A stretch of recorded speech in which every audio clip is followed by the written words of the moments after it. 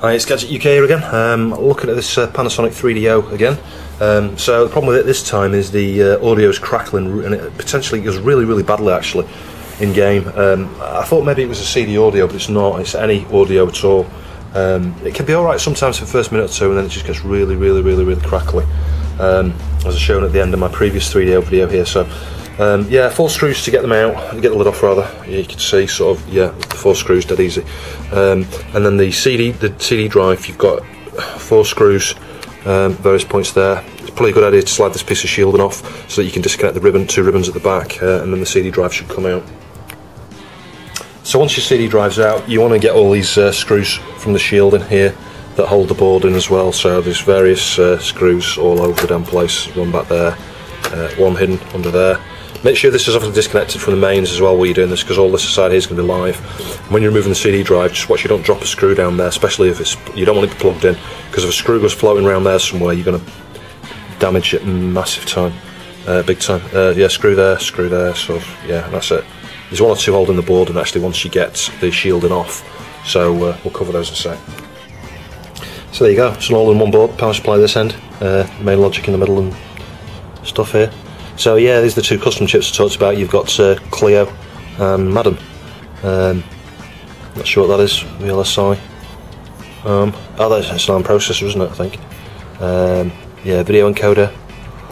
So, regards audio, I suspect we're going to be looking around here, this area. I'm not sure whether that's going to be some sort of DAC. I mean, this is doing the video encoding, so it could be.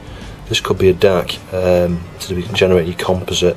You've got this little JRC chip here, could be that could be an audio amp, not sure.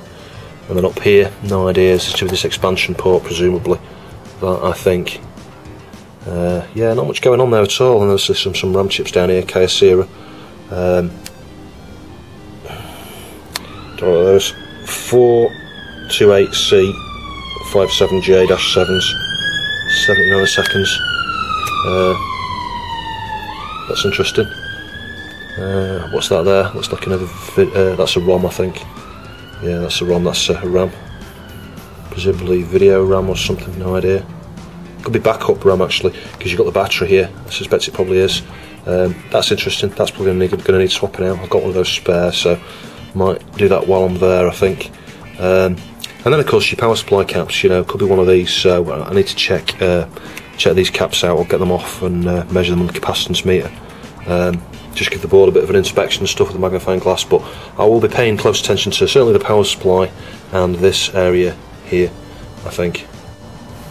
So I've had a good measure around on the board, couldn't find anything, but I spotted this cap just near the power supply here, 10 microfarad. Well, it's actually on the power supply, it's part of the power supply circuit. It measures, I think, let me just check it, I'll show you what it measures. It's not far off 10, but it's very questionable, and I'll show you why. Yeah, so you can see like 9.3, 9.4, it's a bit under. It's going up, which is curious in its own right. Could be that it was reverse charged, but anyway, if I show you, you can be able to see this. I'll try and zoom in. I don't know how well I'm going to be able to get a focus on this, if at all.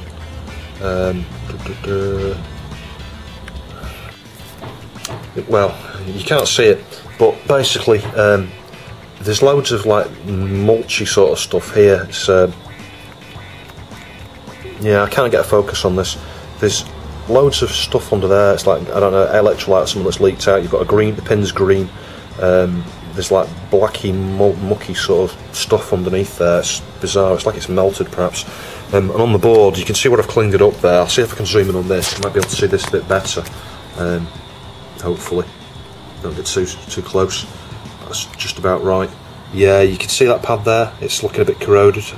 Yeah, I cleaned this up a bit, but it was much like that on the board with that green stuff there. So I think that cap might be the issue. So I'll swap that out and give it a try. So as you can hear, that's working fine now. It was that cap.